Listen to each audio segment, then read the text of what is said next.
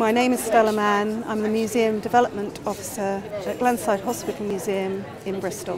For our museum, because we're about mental health and learning disabilities, bravery is very important because people come to visit our collection with a lot of stigma about illness and particularly mental illness and how it is looked after, how it is treated, how people are cared for.